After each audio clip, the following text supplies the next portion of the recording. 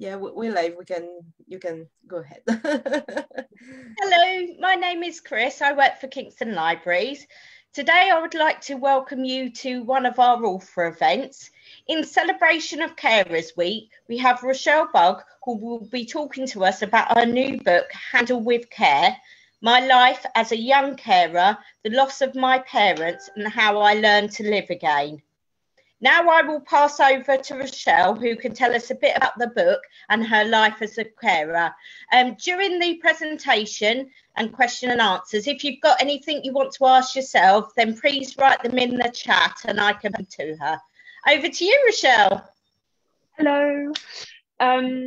Yes, well, I mean, it's such a big story, but I'll try and condense it down. I suppose it all starts with one text message that I wrote: help. My mum's got cancer. And I wrote that as I stood in the hospital car park one cold Tuesday morning in January. And, you know, there I was 24 years old, and I'd just been told that my mum was probably going to die within the next 2 years. And what made that even more difficult was the fact it wasn't the first time I'd had to deal with news like that, because when I was 14, my dad had died of pancreatic cancer. So, I mean, I just stood there and I thought, what do you do when your whole world has just fallen apart? I've got two younger sisters. At the time, one was 16, she was still at school. The other one had just started her first term at university. And I just thought, what do I do? Who do I turn to? Where do I go to for help? And so I went home that night and I Googled and Googled and Googled, trying to find someone who was talking about what it's like to be a carer, like what it's really like, all of the things, you know, like the fact that sometimes you get angry, sometimes you want to run away. I couldn't really find anything that was talking about the reality of what it's like to be a carer. So I was at home for about 18 months in total, caring for my mum until she passed away. The nature of her brain tumour meant that pretty quickly she lost the use of the right side of her body. She couldn't see from one of her eyes. And so the care was very intense, and I found myself at home a lot of the time. So I started a blog as a way for me to kind of talk through my emotions and try to process stuff in my own head. And then, yes, slowly over time, I decided to take the blog and turn it into a book, which is what Handle with Care is based on, because I really wanted there to be something for other carers. I wanted there to be something, you know, the thing that I was looking for when I went home and I was Googling. Hopefully that's what this book can be.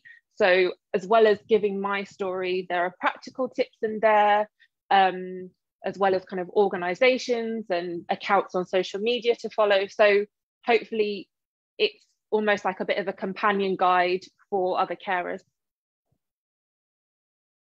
Thank you. So how did you get around from transferring from your blog and actually putting it into a book format? Yeah, so when I first got my publishing deal, I think they usually have the opposite problem of authors trying to get up to the word count, whereas I had years of blogs, so I had so much content.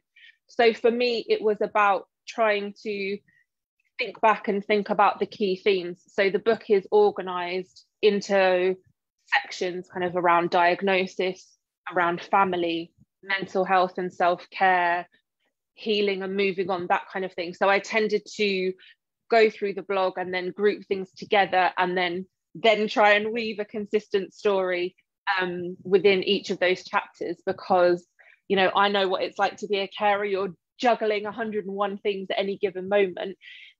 And I know that back then I didn't necessarily have the time to read a whole book from start to finish. So it's quite important for me to have those distinct sections, so that if you're particularly struggling with, you know, changing family dynamics, you can dip into the family chapter and be like, oh, thank goodness it's not just me. Do you know what I mean? And do it like that.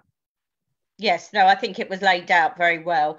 How long did it take you to get it from the blog to the, how long was that sort of in process? It was a very off and on process. So I started to get it together before I had a publishing deal. But then once I had the deal, I got it just at the start of the pandemic. So it's kind of a focused, what was it? So I started in about March time, and then the final draft I think was handed in July, August time. So yeah, in a strange way, the pandemic probably helped focus me on writing because there weren't any other distractions. Yes, cool. You mentioned as well that you spent some time out in Bali because after your mum passed, a new job, and quickly you realised that that wasn't working, so you took some time out and went to Bali. How long was you in Bali, and what did you do then when you come home, and did it help?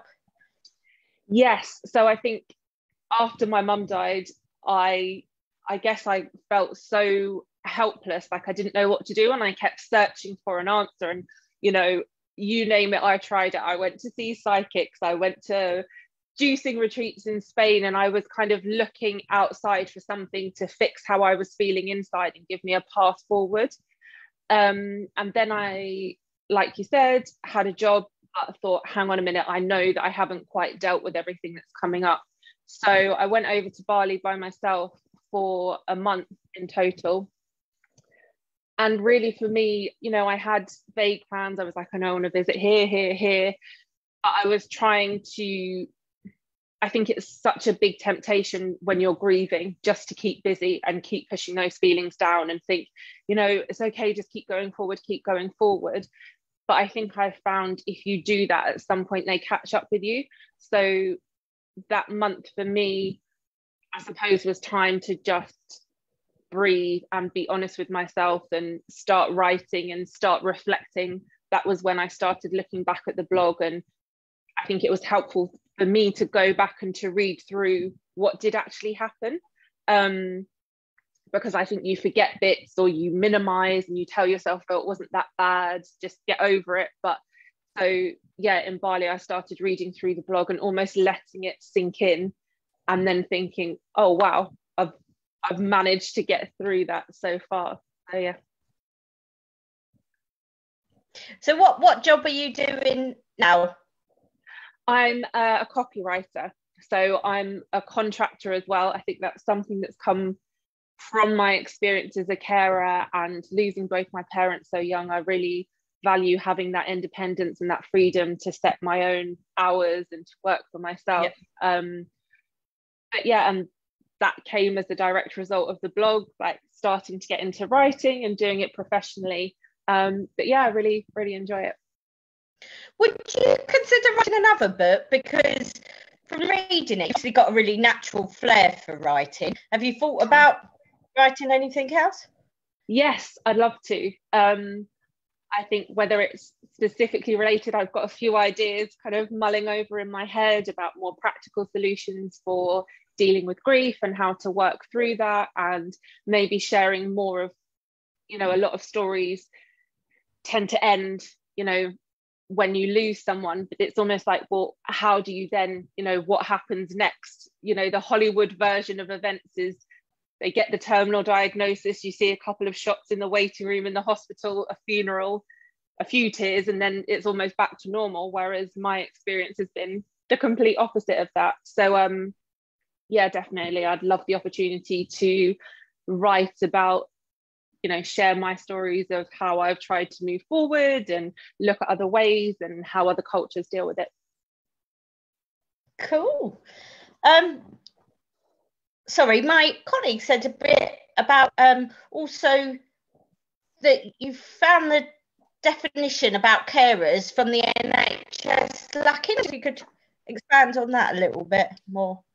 Yeah, I think a carer is a term, and I know I've spoken to lots of other carers, and when someone says, are you a carer, very often you go, well, no, I'm just a daughter, or I'm just a son, or I'm just a wife, and you almost don't think to give yourself that title. And for me, and I know for a lot of other people, the term being a carer, at first I thought, oh, isn't that someone who works in a care home or is, has some kind of qualification or is in social care? And so for a long time, I didn't call myself a carer. It was through hospital appointments and GP appointments with my mum. I slowly realised, oh, okay, what I'm doing is being a carer. But even still, the technical definition, for me, what is involved in being a carer is so vast, you know, from organising appointments, chasing. I think that was one of the big things for me. I did not realise how much admin was involved in being a carer, as well as the more practical side of things of giving medication and getting people, you know, washed and dressed and that kind of a thing. But also you're an emotional support. You're the point of contact for friends and family. You have to deal with their emotions when you tell them bad news.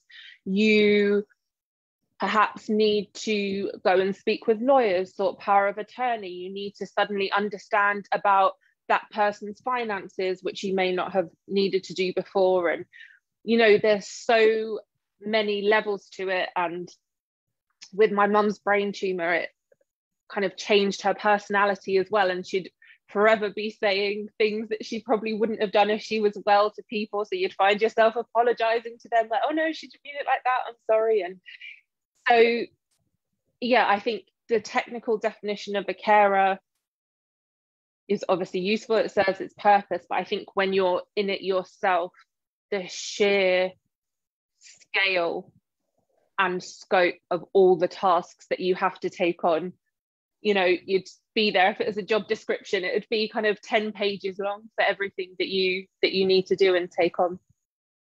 The thing I think that I found really useful as well is, because you're saying you partly wrote the book because there wasn't the information out there for carers, but I actually found it really useful as learning about the life of care. I didn't realise some of the things, and I found that really insightful. And I've got to a carers, and it just made me understand things a little bit more. And my mum is a carer to my nan, who's got dementia as well. And just a lot of stuff made me think, oh, you know, what it is people really need. And if it works for one person, doesn't necessarily work for another. So I think it's definitely given me a lot more enlightenment into it, and perhaps a bit more understanding, and perhaps a bit more, I'll be a bit more careful what I say and do. Yeah, and I think that's definitely something that was really important for me, because at certain points when I was a carer, I thought, oh, I wish people wouldn't say that, but you know they mean well, and you know they're trying their best. But to a certain extent, it's not until you've been through it or had someone explain it to you in great detail that then you might say, oh, of course. Like, it's a silly thing to say. You know, one of the big ones for me was when people would say, oh, just think positive. And I knew they meant well. I knew they were trying, you know, in their head, they were thinking, oh, I don't want to bring you down. But to me, I thought, well, what do you think if I'm not being positive enough, and that's why my mum's dying? If I was more positive, that she'd be okay. Or, you know, sometimes I was trying to be positive, but for me, you know, if you were trapped in a massive thunderstorm, absolutely drenched, rain hammering down, and you said, oh my goodness, like, I'm absolutely soaked, I wouldn't say to you, that's so ungrateful, your armpit's dry, why are you not grateful for that? And that's what it kind of felt like for me when people said just think positive. I was like, well, I am thinking positively, but the facts are it's a terminal diagnosis. You know, this is what we're dealing with. So you have to kind of balance. Yes, I can be grateful that I'm able to care for my mum. I can be grateful that, you know, we've got this last bit of time together, but the two can coexist. And that doesn't necessarily mean that you can't also say that you're struggling or you're finding things difficult. No, it definitely made me have food for thought on practical and, you know, think about it a bit more. Also, I was wondering, do you think your book would itself to being dramatised on the telly? Because I think it's a topic not really talked about. So, you know, I wonder if... Oh, I love that you say that. That's what I've been secretly hoping and wishing and praying for, because like you said, it's about raising awareness, because the statistics show, you know, I think it's 1 in 8 people, I think it might be 1 in 7, and with the pandemic that's gone up to even more. How many people are going to be carers, whether it's for an elderly parent, you know, a child, a spouse? At some point we are all going to have to experience a loved one being ill, needing help, needing care. And so it just blows my mind that it isn't something that's spoken about. And I think because it isn't spoken about, when it happens to you, you then keep quiet, A, because you're so busy, and B, because you think, oh, well, no one else is talking about this, so I'm going to come across that I'm complaining about something that everyone else just gets on with. And I think hopefully, you know, if it were to be, you know, turned into something for TV or film, that would be great. Like you said for yourself, once you get that insight into what day-to-day life is like, it completely flips on its head. Because I think if you say to just any random person with no experience, what does a carer do? It'd be like, give medication.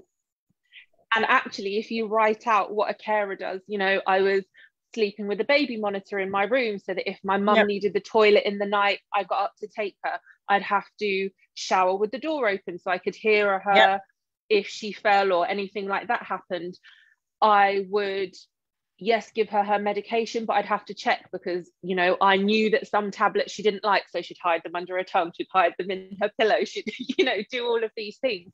And there are just so many skills that you have to develop as a carer, I think are just so, by and large in general, they're not valued and they're not recognised. And it shouldn't be, you know, oh, you've had to be a carer for 2 years, you had a bit of time out. It's like, no, those people who are carers within the workforce are absolute superhumans. The time management, the organisation, the negotiation skills, you know, everything that carers have to do in their day-to-day life and don't give a second thought, they're so, like, such amazing skills, and are so then valuable in employment and just in general. You mentioned a little bit as well earlier about the impact of COVID as well, because as you say, you know, your time was pre all that, and you were already getting things where you went to scans and you hadn't had the scan, so you went to the results and they were like, oh, well, you come for the results, but you're going to have to go away because you haven't got the scan, and appointment missed for ages. I just wonder, you know, how much worse that's going to be now in COVID times, because there's going to be loads of people that haven't had all those appointments during this period, and how many people have actually got worse but don't want to come forward. Is there any sort of tips you could give people, or things that you think could be done?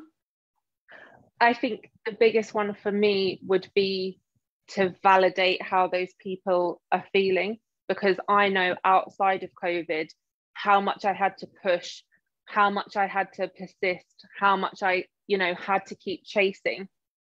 So don't feel, if you've got a gut instinct that something isn't right or you're not being listened to, stick with that, and don't feel, you know, oh, I'm being a pain, oh, I shouldn't complain too much.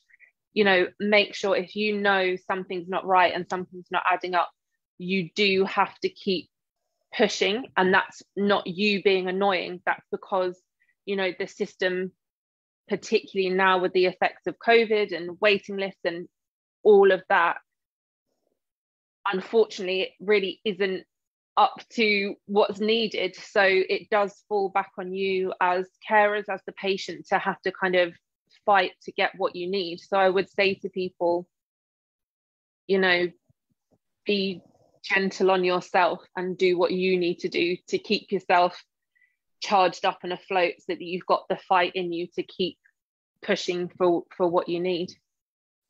Yes, I found it very interesting as well in your book that you say, you know, what works for one doesn't work for another, and, you know, there was loads of things you tried, you know, you relaxation hour and various different things, and it's just eventually finding what worked for you. Yeah, I think that was one of the big learning curves for me, because I think a lot of the mental health advice you see on Instagram, for example, is, have a long bath with a scented candle, or, go for a walk and listen to a podcast. And all of those things are great. But I think as a carer, you need to remember you're not dealing with, average everyday stresses. You're going through a very, very intense period. And so because of that, almost like the tools you need to keep afloat need to be a bit more robust and a bit more serious. And I think take the pressure off, because it made me feel like I was a bit of a failure, really, because I was thinking, oh, well, everyone else is saying, they do couch to 5K and have a green smoothie and they're feeling great. So why don't I feel great? There must be something wrong with me. I'm not trying hard enough to feel happy. And now I'd say to carers, you're never going to feel normal. It's an abnormal situation. So give yourself a break. Just try to find little things that give you enough to keep on going. You're never going to feel on top of the world, joyful that, in my case, your mum's dying. You're never going to be like, whoa, this is amazing, I can't wait. You need to understand that those things and mental health strategies aren't there to make you feel really happy, but they will give you enough. Think of it like your mobile phone. You have to charge it in each day for it to keep going, and that's what those things are. And just feel free to experiment, see what works for you. I know what worked for me one week I would find it really useful to go for long walks by myself. The next week I wouldn't, because I'd feel too anxious about leaving my mum. So the next week it would be more about, I don't know, having music on in the background that reminded me of holidays or something. You really have to allow yourself that the mental health support you're using it's okay to change over time.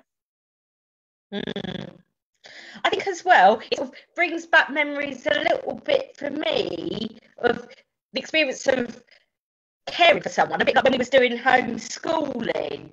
Yeah. Because that time where everyone was, what you should be doing, and you're like, actually, do you want to beat yourself up that you haven't sat there? And some of the mums, will produce these great elaborate pieces.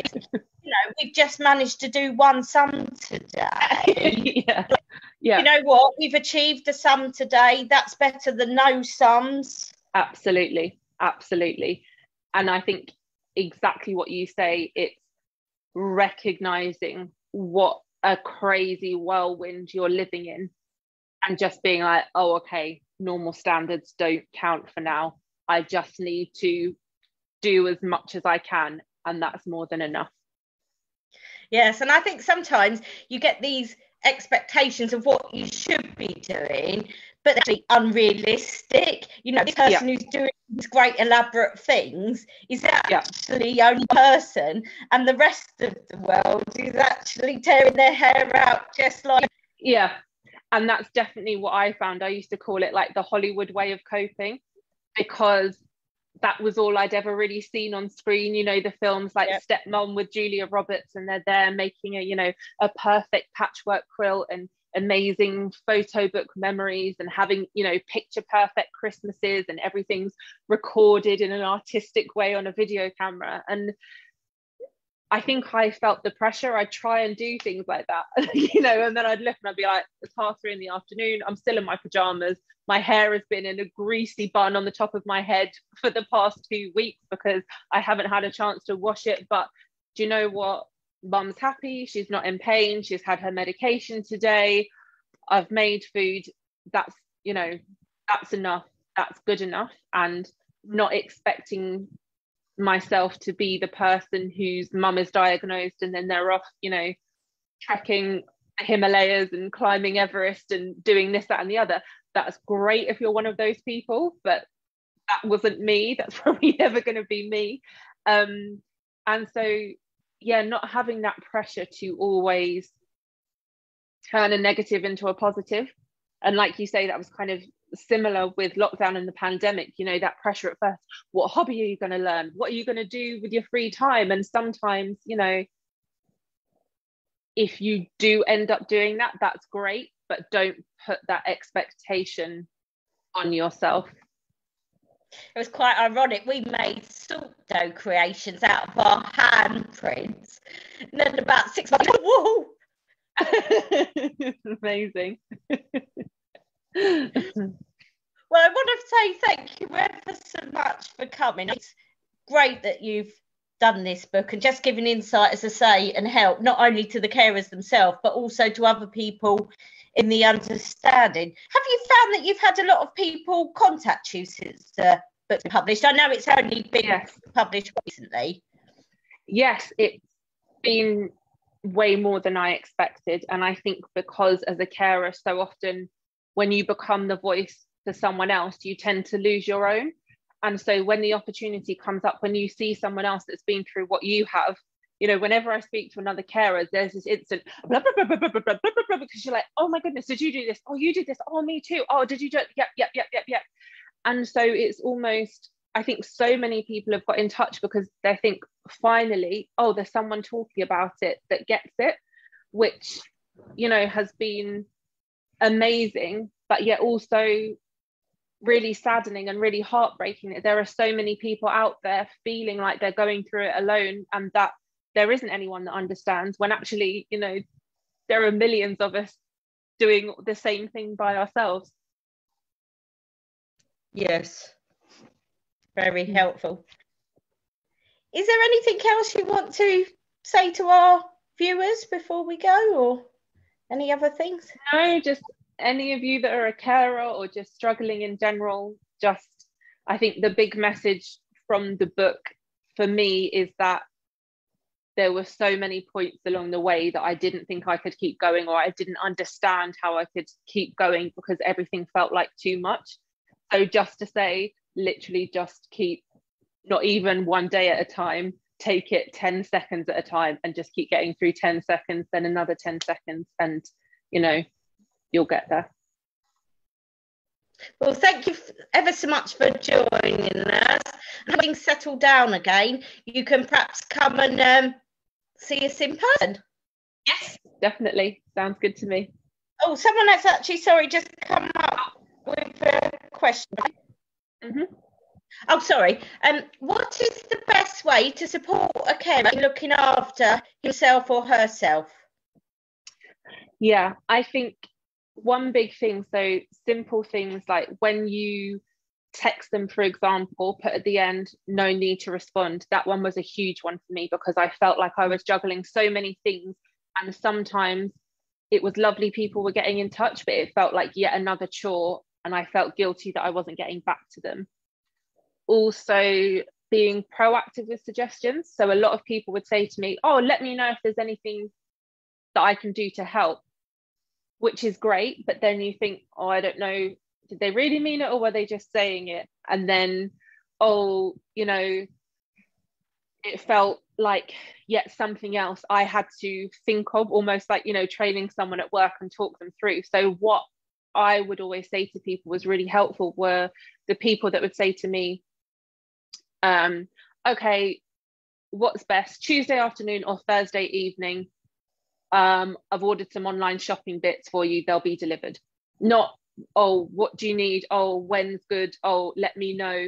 Just so almost being proactive. So say, yeah, I'll come round on Saturday morning, leave your ironing in a pile by the door, I'll grab it, be in and out in 2 minutes, and I'll drop it back on Monday. So you know, give them an opportunity to say no, but go with a proactive suggestion for them to say yes or no with, because they might say, oh, do you know what, I'm fine, I'm caught up on the ironing, but what I could really use help with is if you pop to the chemist to pick this prescription up because I haven't had a chance. But yeah, for me, phrasing it like that and just taking the expectation off of them by saying, you know, no need to reply, don't worry about getting back to me, just the really simple things like that that effectively just give them one less thing to think about. But yeah, I hope that helps. Thank you. No worries. Just seeing if there's any more things coming out.